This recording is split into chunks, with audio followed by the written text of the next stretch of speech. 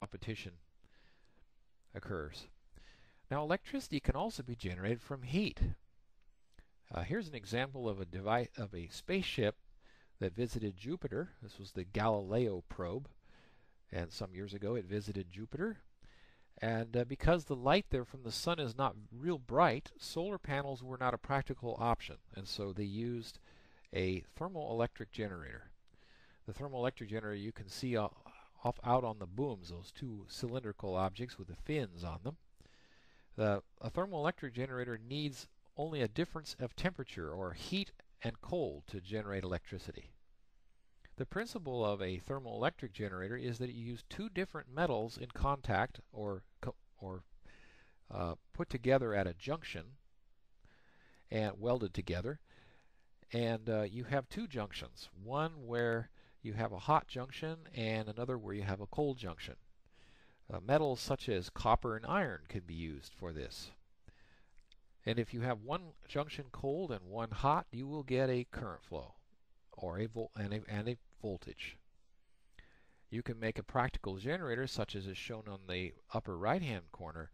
This was like the one on the spaceship. There you had the cold of outer space providing the cold, and the inside had the nuclear source, the plutonium, producing the heat. And this was able to make electric current for the electronic and electrical equipment aboard the spacecraft. Thermoelectric junction, thermocouples are used to measure temperature because they produce a voltage. So here we see a voltmeter, a couple voltmeters. One's a multimeter actually with an attachment that you can connect to it. Some of you in the class may recognize that voltmeter, and it does have that accessory with it, so you can use it as a temperature measuring device. Thermocouples are used in your home. You probably have one in your furnace. The pilot light, which is run off of propane or natural gas, is held or has a thermocouple near it, which picks up the heat from the pilot light. And as long as the pilot light is on, it's generating an electric current, which keeps a valve open that lets the gas flow to the pilot light. But if the pilot light were to, say, blow out, then the thermocouple will cease to generate current and will not keep the valve open and will shut the gas off. These protect us from explosions. In other words, if we didn't have one of these in our furnace, then potentially if the pilot light blew out, we would fill up the furnace, the closet that the furnace is in, with gas, and we could blow up our house. And so these things prevent a lot of accidents from happening.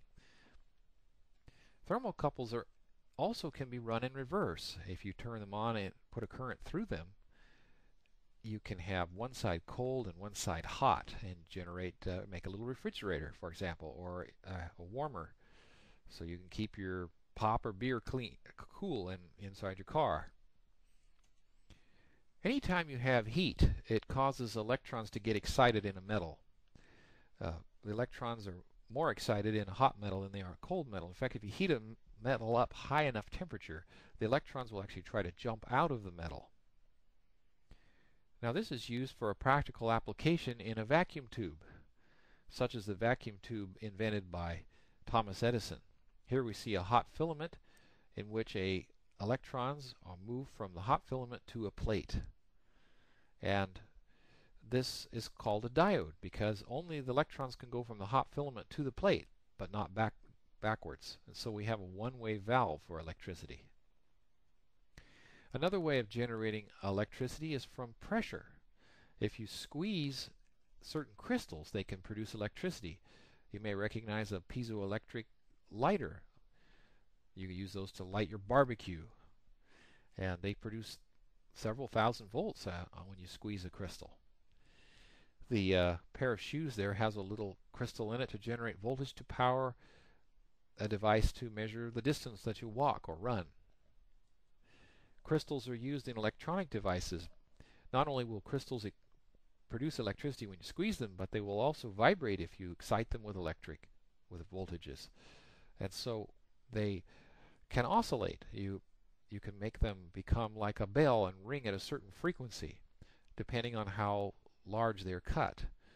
So by cutting the crystal to a particular size, you get a particular resonant frequency, and they're very precise resonators. You see there a 1 megahertz crystal oscillator like might be found in a computer.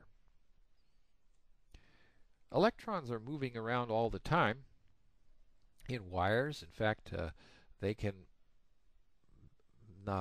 you can say that any piece of wire has electrons moving around in them. You only get a current, though, when you have more electrons moving in one direction than another. And so we call that a net displacement or net current when more electrons move in one direction than another. That's what we call a current. But electrons do move around all the time. They move around in the atoms, and they move around in the metal. And they move around regardless, even if you cool them to a very low temperature, such as absolute zero. They call this the zero-point energy of the electrons. Some have theorized that perhaps it might be possible to tap this as a source of energy. The problem is, though, that it's present everywhere everywhere in the wires, and so you don't have a voltage difference. You have a potential. You have no potential difference. You have to have a difference of voltage in order to produce electricity. So even though the electrons are constantly moving around, because there's no difference in potential, it's not a useful form of energy. It's just